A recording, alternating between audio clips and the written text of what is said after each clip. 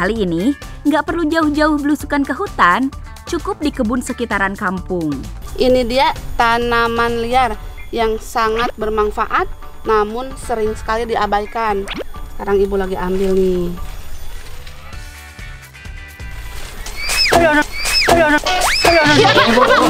Allahu Akbar, kamu mah ngarewas, Kamu dapat dari mana itu? Dari bawah tuh. Banyak banget.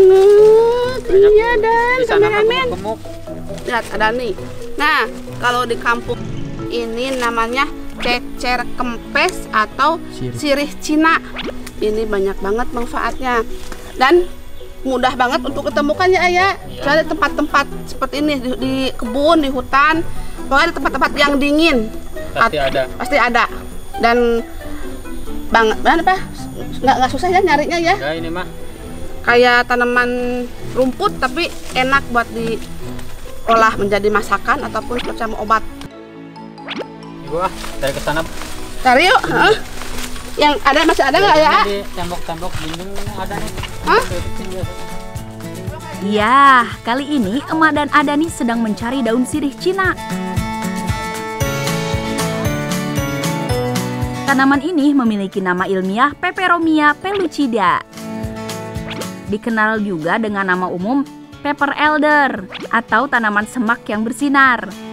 Tanaman liar ini ditemukan di berbagai habitat yang teduh dan lembab di seluruh Asia dan Amerika.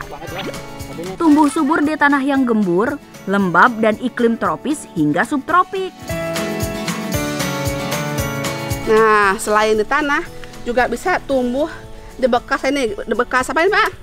Bekas tembok. Tembokan buat apa, balong ya? Pokoknya batu-batu atau bekas-bekas rumah ya, di halaman rumah juga suka ada. Bekas pohon yang udah kering, udah basah, udah buruk. Nah, nih contohnya. Tambah-tambah. Yap. Yaudah yuk, sayang ya.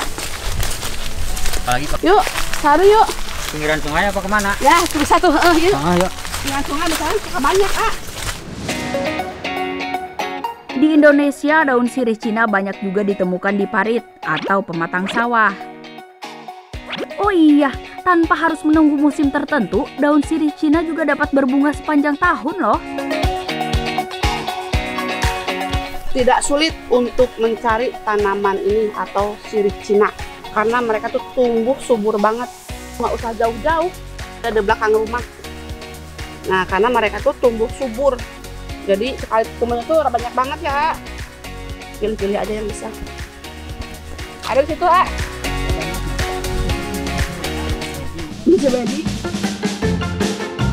Sekilas, daun sirih Cina tuh memang mirip banget sama rumput.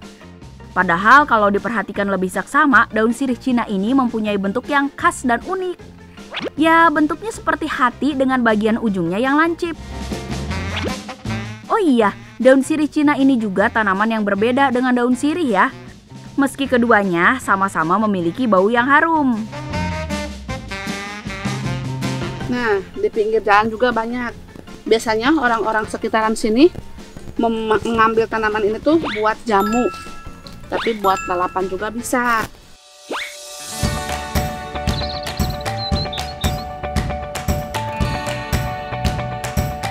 Tanaman daun sirih Cina kerap kali dianggap gulma karena tumbuh di antara tanaman budidaya.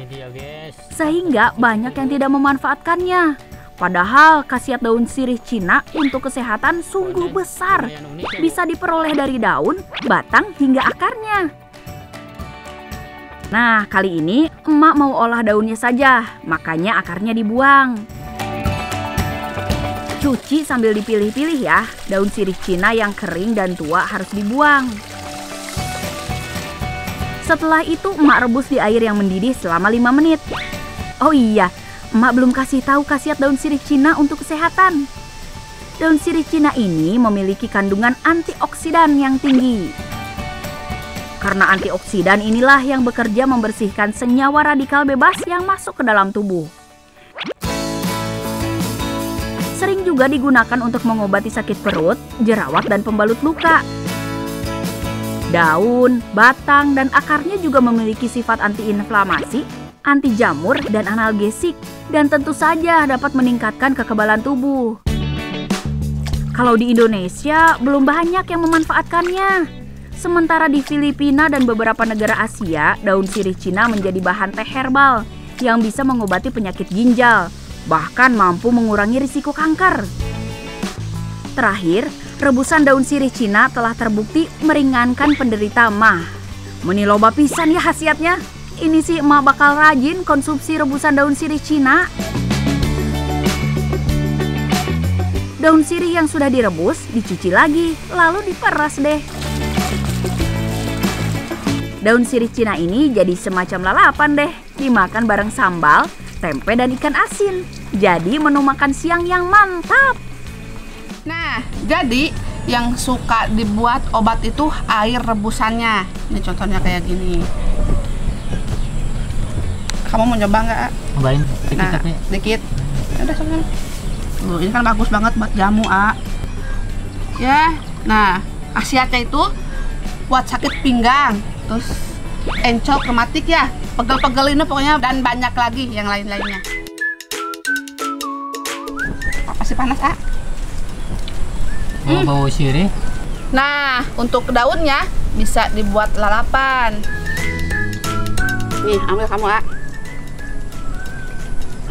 belum pakai asin. Sama tempe, wah.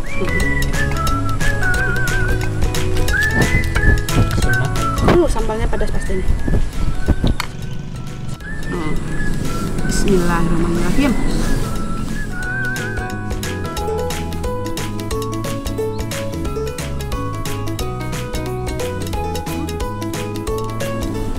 Rasanya bener ya, daun sirih banget ya, Ayah. Dari wanginya, dari rasanya ada anget-anget ya. Kayaknya emang nggak beda jauh deh sama daun sirih. Dan untuk daunnya pun nggak begitu keras ya, enak ya daunnya ya. Ya. Empuk, daunnya empuk. Kalau baunya pengen hilang, sambalnya agak banyak. Oh, banyak. Coba. Baunya sama sekali nggak ada. Makanya ini habis. Sadayana, emak sama Adani lanjut makan dulu ya.